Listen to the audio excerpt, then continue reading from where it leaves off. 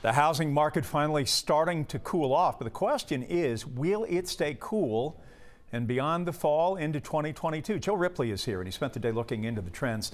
Joe, a lot of people are wondering if now is the time they should buy or if they should wait, but of course that depends on what your zip code is in Atlanta Metro. Sure thing on some respects, Jeff, and in others it's the same bidding war, feeding frenzy into this housing market.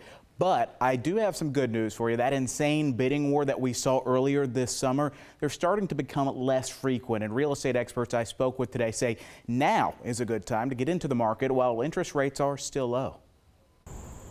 Ricardo Osceoli just moved into his new DeKalb County home last September, right before home prices shot up and the home buying frenzy took off. I wish I had hold on mine, maybe rented for a bit before selling it, because I would have made a lot of money there. Metro Atlanta's real estate market ranks in the top 10 according to real estate marketplace Zillow.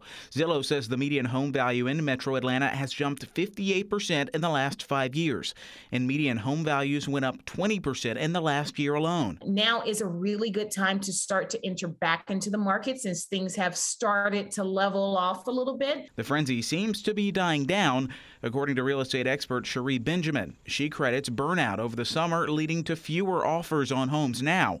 And as the leaves turn and the seasons change, I think there might be a slightly less urgency, which could be good news for the buyers. I do believe that we're going to see more listings that are coming on the market, and I think our market will start to stabilize a lot more in 2022. The timing worked out for Ricardo Osceoli. His advice: be patient. I think it's about not rushing, like finding the right place and not just like I have to go and I have to get something and that's it. Like really find the right house that you feel like you connect with it. Yeah, so demand's still up there, supply still in short supply. It's not just inventory home buyers need to worry about, though.